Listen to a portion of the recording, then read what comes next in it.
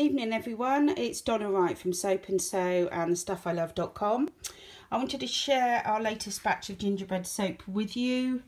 One of our most popular, we sell loads of it Christmas time and actually all year round, but the bulk of it during Christmas time.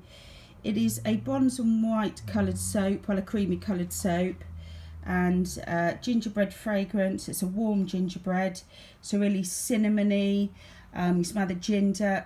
It's got almost a fresh baked gingerbread smell. It's got lots of vanilla in it, which is a surprise really, because vanilla usually turns the soap a bit of a funny colour, brown usually, but I suppose it's easier to hide in this one, which is bronze and white.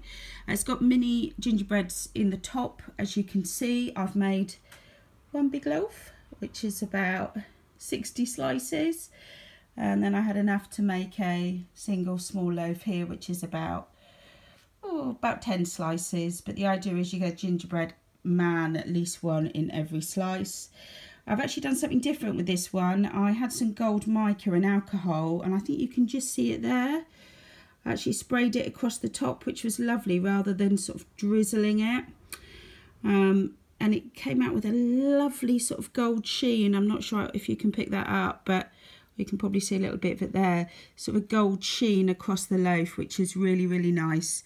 So this one will be ready to go in about 3 weeks, but we have got some already on the website. So if you want to pop to the website, www.thestuffilove.com, there is a link on there in the Christmas section where you can reserve items for Christmas. So if there's stuff that you want to reserve but not buy or pay for now, then set up the list, just follow the link, it will tell you what to do, and you can reserve items, and then we'll invoice you on your preferred dates.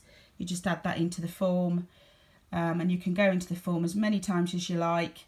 It will all collate for you, so just fill it in each time with your requirements in terms of invoicing dates, and also what you'd like, and include your PayPal email address. It tells you all of it on the form.